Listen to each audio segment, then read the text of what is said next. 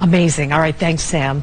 For people who suffer from a dangerously fast heartbeat or are at a high risk of arrhythmia, an implantable cardiac defibrillator can help save their lives. Here today to talk about what exactly an ICD is and discuss some new advances in the ICD technology is Dr. Stephen Zweibel, System Director of Cardiac Electrophysiology at Hartford Healthcare Heart and Vascular Institute. Doctor, I hope I pronounced that right. That was a lot of words. Welcome. Thank you. Yep, you did well. All right. What is an ICD and what is it used for?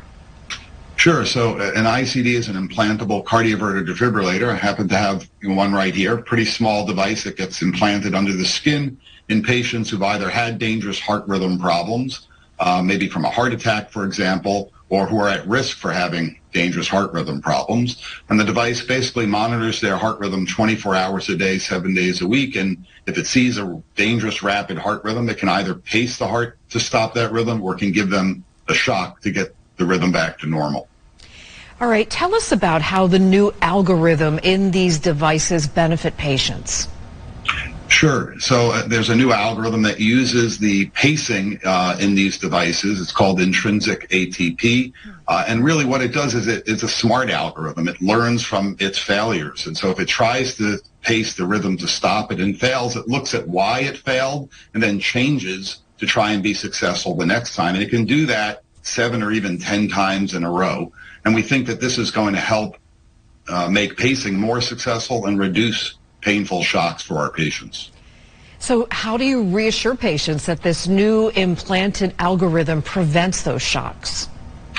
Yeah, well, we certainly tell them about the algorithm. We present some data that we have that shows that there's probably going to be about a 17% reduction in shocks from higher success rates from this algorithm. We also have some patients who've actually successfully used the algorithm to stop these rhythms. So we talk a little bit about that as well to reassure them. All right. Are there any other new technologies that we're seeing in implantable devices?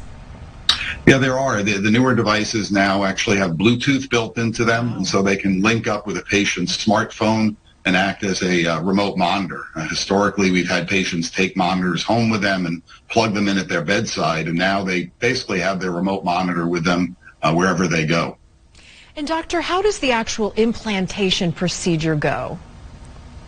Yep, so we basically done in the hospital. It's usually a same-day procedure. A patient comes in, we make a small incision in their chest in the operating room, and we thread a lead or wires through a vessel into the heart, and then we hook it up to the defibrillator and put that under the skin and sew it up. And batteries in these devices now are lasting in excess of 10 to 12 years. All right, doctor, thank you so much. We really appreciate all this information from Hartford Healthcare. Thank you very much. Thank you.